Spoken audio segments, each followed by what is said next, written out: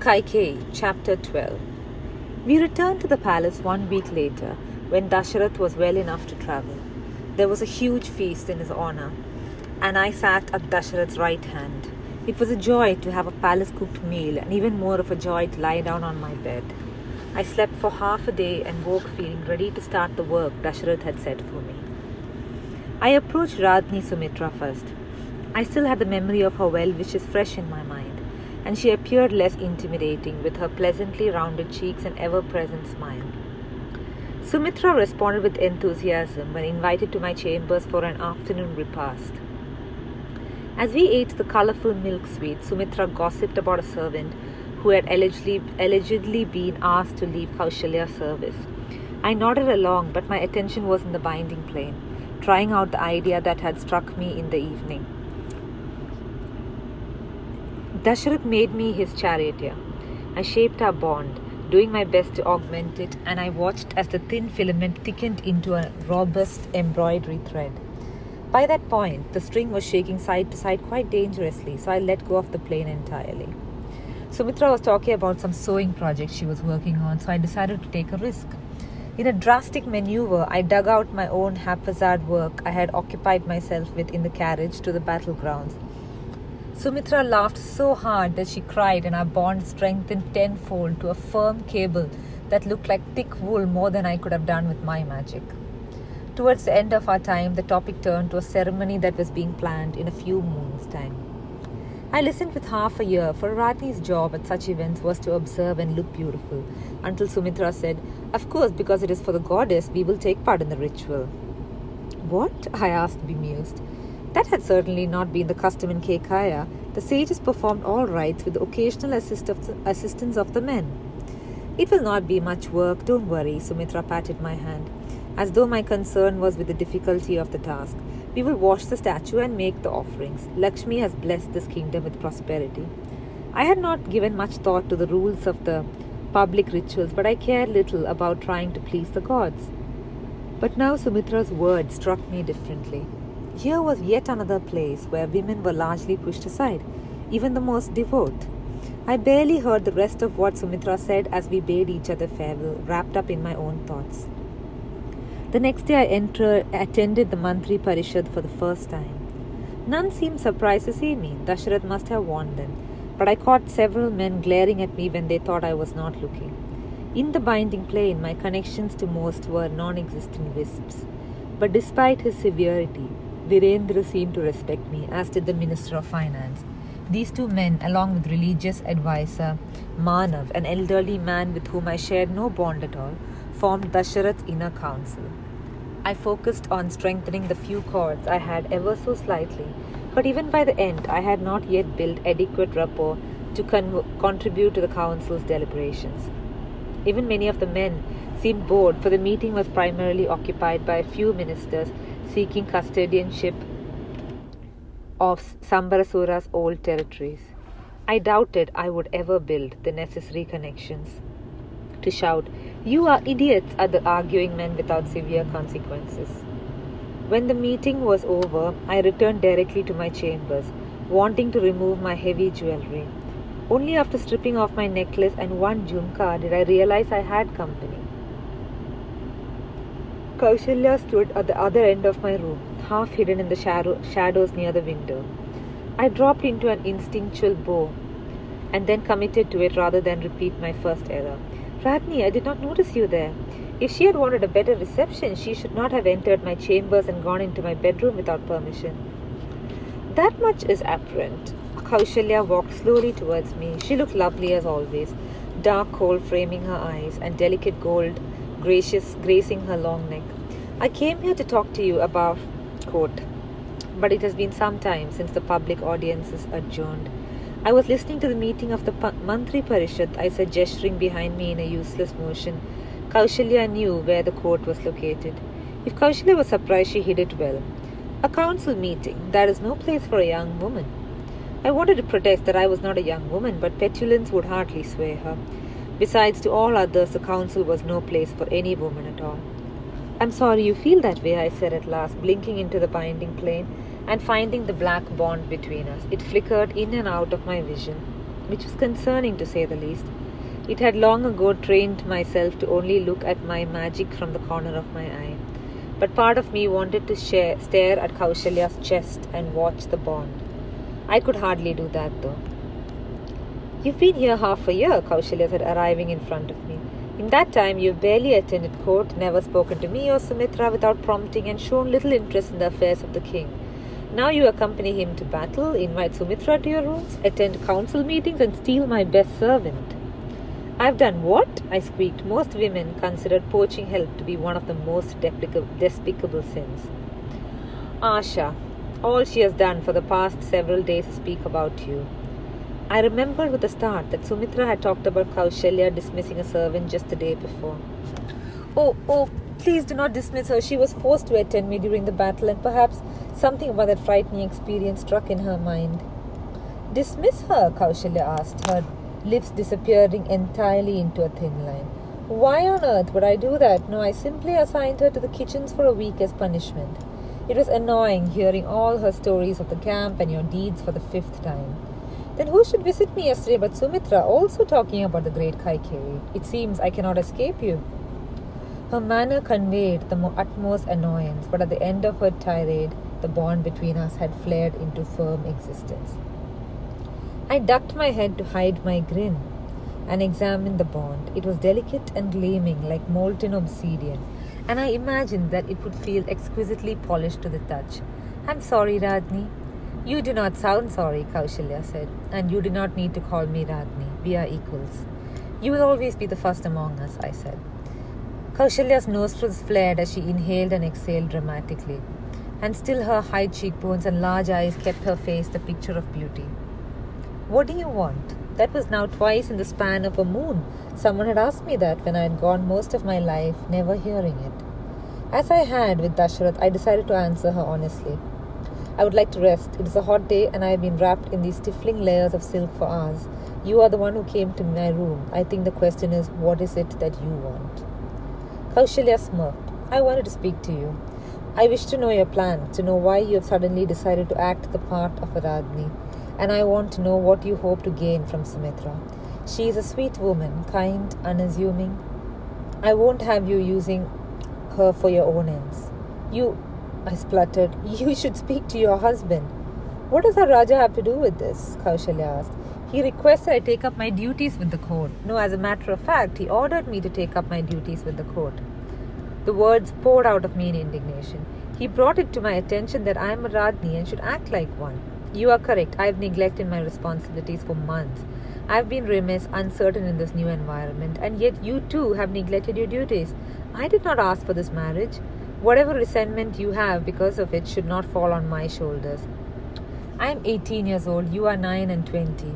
You are Dasharath's first wife. You should have helped me." By the end of the speech, I was breathing heavily and had advanced several steps, forcing Kaushalya back. But improbably in the face of this onslaught, Kaushalya laughed. "Why are you laughing?" I demanded, unsure whether to be mortified or livid.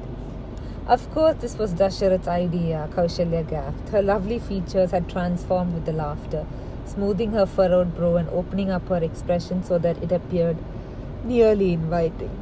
"I should not be surprised. And you are quite young. It did not occur to me. I married Dasharath at your age, but he was younger then still a Yuvraja. And I had no other wife to contend with." I could tell this was the closest I would get to an apology. "Sumitra and I walk in the gardens almost every morning," Kaushalya continued. "From now on you may join us, but do not be late." And she swept past me and out of the room, leaving me gaping. My tirade had pushed me out of the plane and I forced myself back into it. Our bond had thickened in a matter of minutes, vibrant and polished as the jet black rocks on the banks of the Saraswati River. Had my anger somehow endeared me to her? I prodded it with my mind and it rippled lightly, cool water flowing over a stone. I thought over the conversation, hardly able to understand what had happened. Why had Kaushalya's suspicions been so easily allayed? Had her defense of Sumitra been genuine? I removed my other earring and my silk shawl and lay on top of my covers, the question circling about in my mind. A knock on the door startled me awake. Drowsily I wondered if Kaushalya had come back to further interrogate me. Then I opened the door and I found Asha fidgeting in the hallway. "Ratni," Asha said, brightening. "Ratni, Kaushalya sent me to you. She thought you might appreciate having another lady in waiting." My mind immediately provided every possible negative interpretation. Asha might be a spy, beholden to report back to Kaushalya, or Kaushalya might have used this as an opportunity to be rid of Asha for some imagined fault. As if sensing my hesitance, Asha said she wanted to tell you this is a gift, and that if you do not want my service, she would gladly have me back. She said that everything is shared between sisters.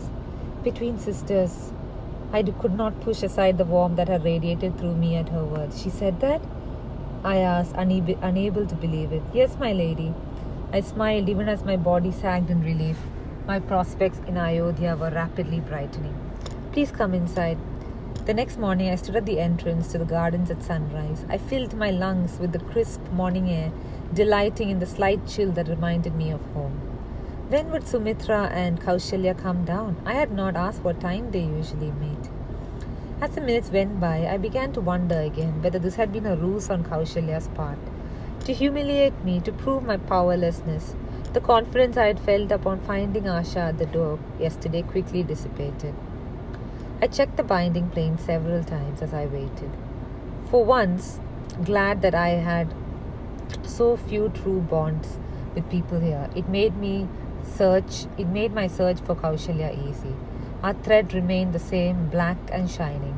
I picked out my bonds with Dasharath, with Manthara and Asha, grounding me in Ayodhya from all directions. I did not often go into the binding plane without a particular person nearby to focus on, so I spent some time making a game of determining who the thinner tangle of threads might represent.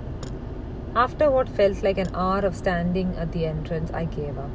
Slowly, I turned around my rooms. Absorbed in my shame, I rounded the corner and ran right into the women I had been waiting for. "Where are you going?" Kaushalya asked from behind Sumitra, as I scrambled to maintain my balance. "I thought I had missed you." I hedged, hoping that would be an adequate answer. Both women were wearing light, plain kurtas and simple sandals. I felt mortifyingly overdressed in comparison. Mantra had suggested something less formal, but I had insisted I knew better, donning the elaborate skirt of a mint green ghagra.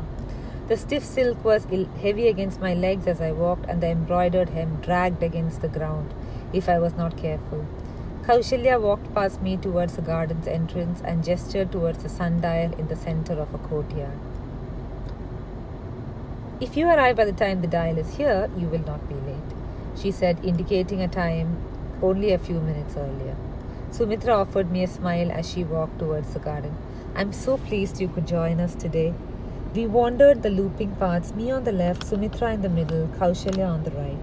I had come out here only once or twice, months ago, when I first arrived. At the time, many of the flowers had not yet bloomed, and the walls of identical greenery seemed an unsolvable maze that had deterred future visits.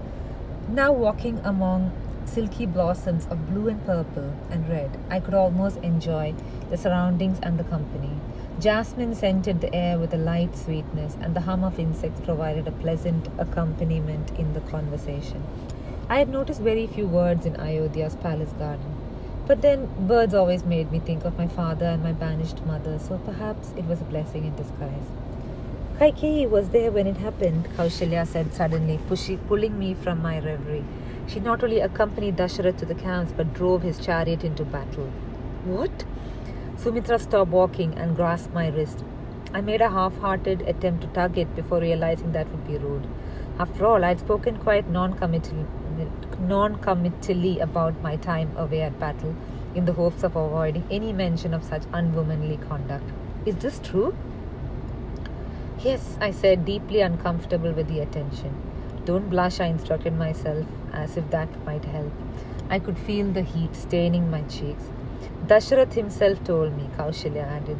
"He said you were the bravest person on the battlefield that day, that you saved his life."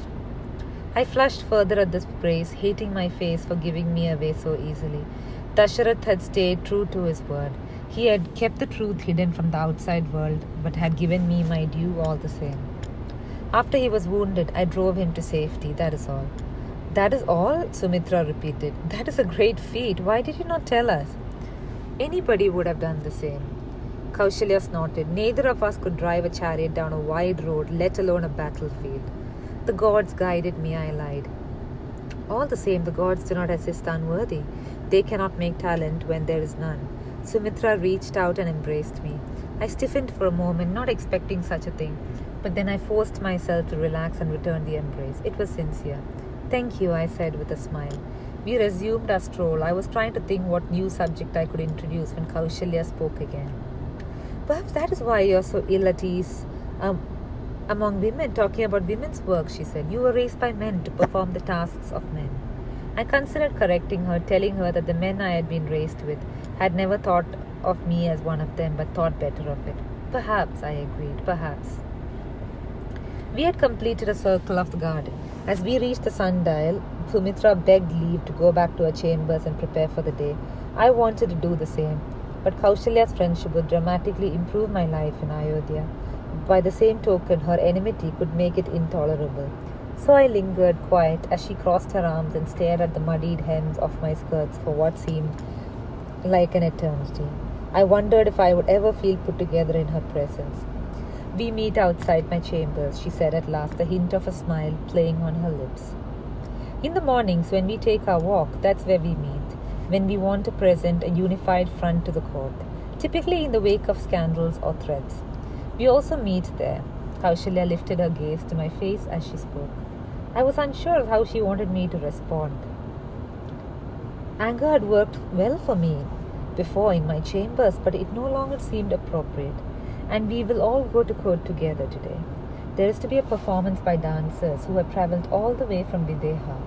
They are renowned for their Shiva Tandava. Kaushalya started walking away from me, then turned back around. You will want to change out of that dress, and in the future, you need not dress so formally. I smiled ruefully. I hope the mud will come off. If not, Kaushalya said, her voice dropping to a dramatic whisper. Just have a new one made. You're a Radni. So that's chapter 12. This is a chapter where Kaikeyi is finally making friends in the court. For those of you who already know the story, I think this is a turning point in how things go. And for those of you who don't know the story of Kaikeyi, like how I was when I first read this book, so let's keep reading and see how it goes.